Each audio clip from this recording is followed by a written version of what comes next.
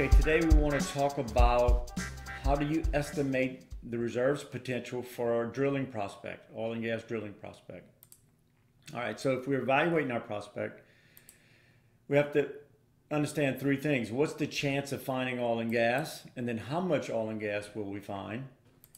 And how much profit will we make if we drill the well? So that would be economic. So we've already talked about number one in a previous video, but today we're going to just talk about how do you estimate the oil and gas that you will find from a drilling prospect. How big will the reservoir be if we discover it? How are we going to determine that? Well, we could try volumetric analysis, but we have to know, how big the reservoir is to do the analysis. So there's some uncertainty on a drilling prospect. So we're going to add Monte Carlo analysis to the volumetrics to help quantify the range of outcomes that we could have when we drill the well. So first we have to understand, what do we know about the prospect area? Well, the reservoir that we're targeting has been produced by several wells in the area, so that's good. And these wells produce gas and condensate, so we're expecting gas at our prospect. And we have pressure data and log data, and then we know the formations in the area are abnormally high pressure, so that's good. And we have the production log data from the offset well. So we're going to use the offset information tied to our prospect data to help figure out how big it's going to be. And we are expecting gas, so we have to look at the gas reservoir parameters for the volumetric. So we need the area, we need the thickness, the porosity, water saturation of the formation. You have to know the gas formation volume factor, and then the condensate yield and recovery factor. So we have to estimate all these things. All right, so the first thing, let's look at this seismic structure map with amplitude. So the amplitude, bright amplitude in yellow and red, is a hydrocarbon indicator. And we're going to use this map to help estimate the reservoir area for our prospect. So our prospect is right here with the black star right into the bright amplitude where we think it's gas indicator. All right, so if we draw a polygon around the bright contiguous amplitude area around the well, that could be the drainage area. That could be 470 acres. That might be the low estimate for the prospect. But if we draw a bigger polygon, kind of bracketing how big it could be, that might be the high area. So that's 1,910 acres. So we have a range of areas. So that's the first thing we need. All right, now we have to estimate the thickness for our prospect. So we have some offset wells, and we can see how thick the target sand is. So we go ahead and plot these up on a cumulative distribution curve right here. And we can get an average of the offset well thicknesses, the P10, P50, and P90. So now we have an idea of how the range of thickness is in the area, and we can apply this to our prospect. So that's two parameters you have to estimate. This is kind of how you do it. I'm not going to go over every one.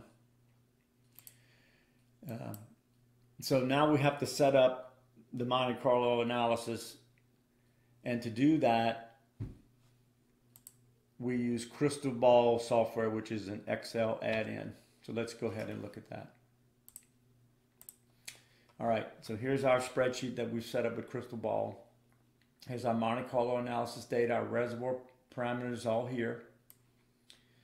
And we might have to estimate a most likely, for each parameter, and a low and a high, from the data we have. So we have to estimate all these things. And then the green boxes are our distributions that we're going to set up in Crystal Ball. And I'll show you a few of them. So let's look at the porosity. So the porosity that we have set up, we have a range of porosities from 0.16 to 0.3 with a triangular distribution. So that's for our porosity. Our B sub G, formation volume factor, we have that as a triangular distribution with the values all here. And our recovery factor, we're going to use a log normal distribution for it. So we estimated that based on experience and offset wells. But you also have to bracket the low and the high points, because you can't let it go too high or too low. You have to make sure the distribution is reasonable. And the thickness, we're using a log normal distribution from the data we have. And the area. we used the log normal distribution, kind of bracketed it with the map data. The map is not 100% accurate, but we can get an idea. All right, so we have all the data that we've built Monte Carlo. Here's some of the calculations for shrinkage, and then estimating the pressure and the formation volume factor. We had a little analysis of that.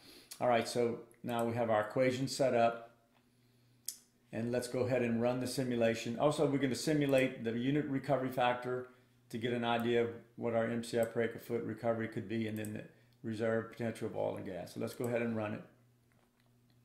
Run the simulation. We're going to do 20,000 iterations. Here's our unit recovery distribution, just to get an idea of what the recovery might be based on the porosity and water saturation and recovery factor.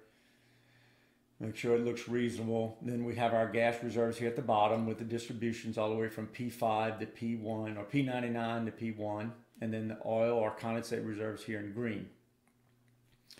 So that's how we run the analysis. So let's go ahead and recap.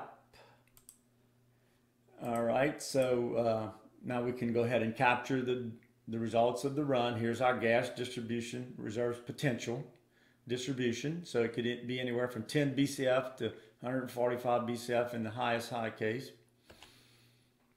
And then all reserves, we get the distribution and we can capture all that information. And then we can go ahead and summarize it for the oil and gas, the P90, P50, and P10. So what this means is that if we drill this well, we should have at least 10 BCF as the low case and 71 BCF as the high case, or the P10. That's how you do it, and we use a Monte Carlo analysis with the volumetric. So hope that was interesting and helpful, and please contact me if you have any questions. Thanks for watching.